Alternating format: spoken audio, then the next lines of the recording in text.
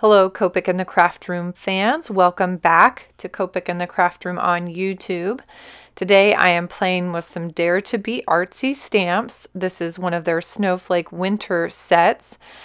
And I am really excited again to be stamping with my Copic inks. So I've got my stamps and I have this particular time I'm using a Tim Holtz stamping platform. So I am going to set this up and get us ready to stamp. So I've spaced out, I'm kind of spacing out all those little snowflakes, and you probably saw I just flashed the colors that we're going to use real quickly. I'm only using 4 markers and I'm doing these solid. I'm doing fun, bright colors, and I'll kind of go over them as I'm coloring the snowflakes, but I'm placing it on my paper, and I do want them to overlap the edges. You're going to see I'm going to stamp multiple times and really fill that page or fill that page up. And I'm not super concerned of exact placement.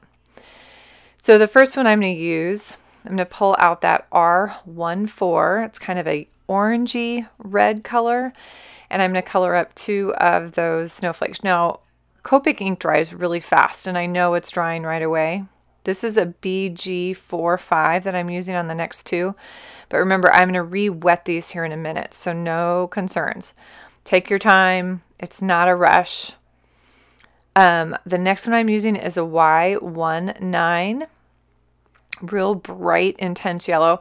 I have found that the more intense colors work better for this process.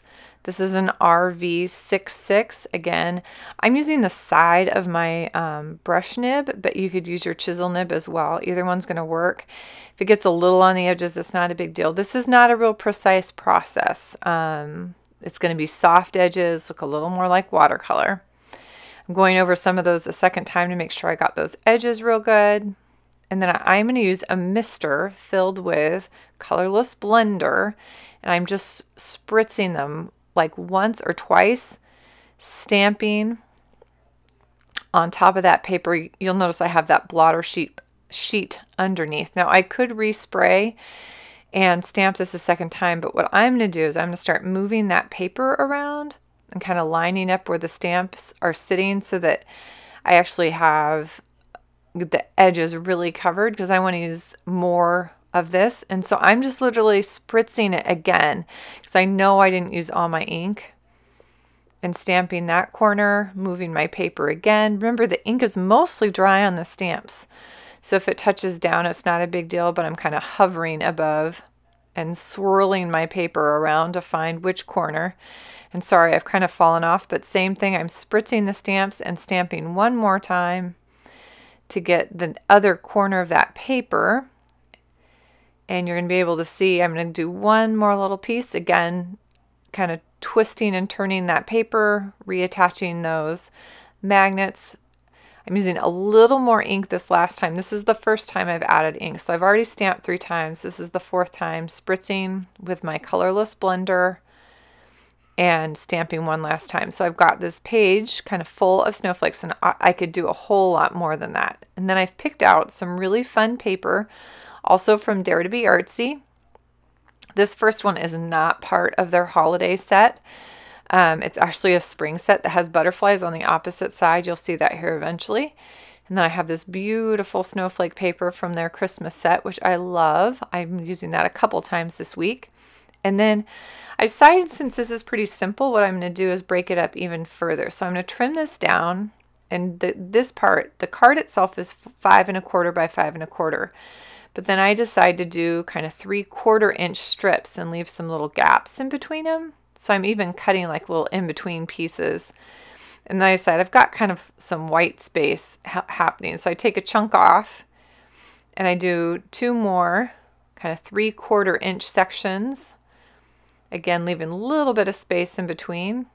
And I could do something with that last little strip if I wanted, but this will give me something to start with. And then my tape gun comes out. There were those butterflies real quick on the back of that first sheet of paper. Tape that down. There's a beautiful plaid on the back of the snowflake. I'm having a hard time because those are some of my, like 2 of my favorite patterns from Dare to Be Artsy.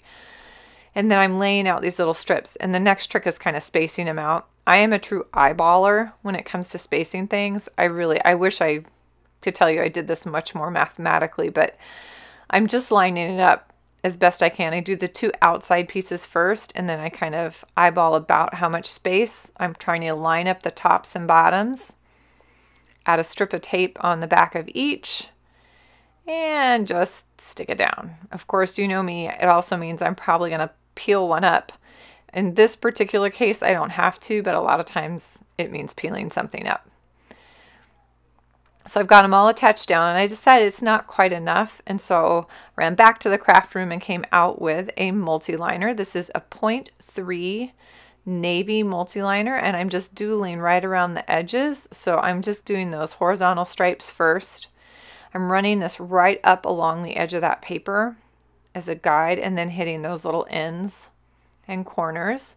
Nice and slow, but just to give it a little accent.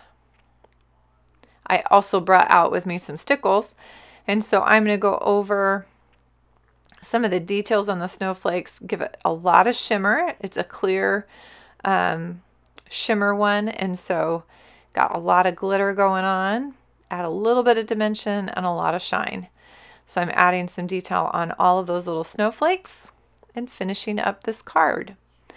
Thank you so much for joining me this week, and if you have not had a chance to, please go ahead and follow my YouTube channel so you can get a little video in your inbox each week.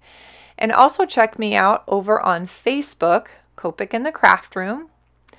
And then just so everybody knows, I've been starting to announce new Copic classes over at my personal blog and on Facebook. So check out both of those spots so you can stay on top of the new Copic agenda.